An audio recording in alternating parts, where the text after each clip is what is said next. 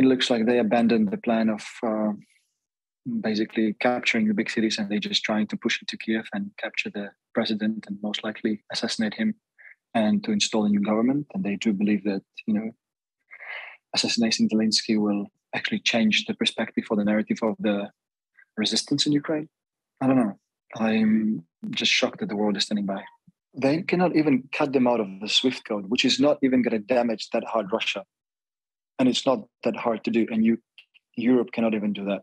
They cannot even close our airspace so the airships would not attack us from the air, so that our troops would have a fighting chance to actually defend ourselves.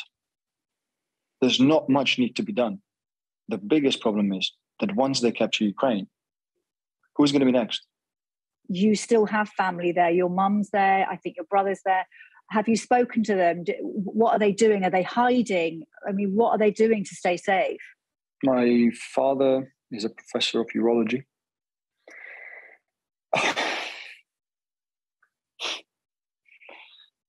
So he does what he does.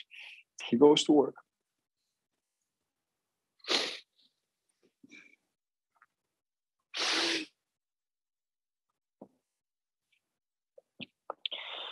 Same as my brother. So they're trying to carry on. It's okay. Take your time. If you could get back and you had to, would you fight? Of course I would. That's the only reason I'm coming back. You would fight, even though you're a tennis player?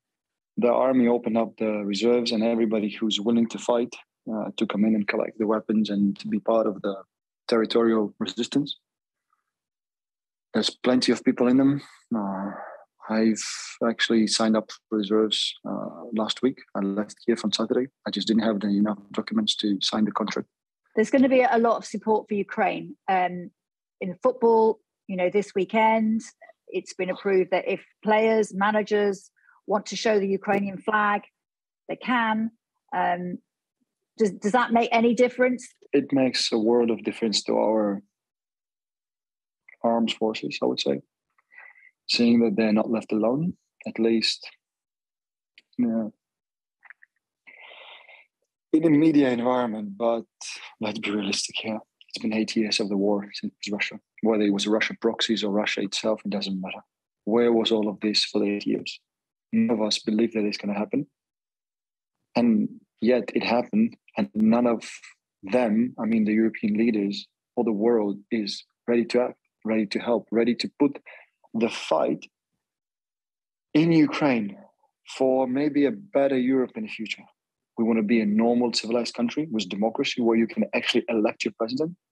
Mm-hmm. And as far as I can go, I can say that today, the president we have is most likely the only president which we ever had in terms of standing for his country and believing in what he does and risking his own life.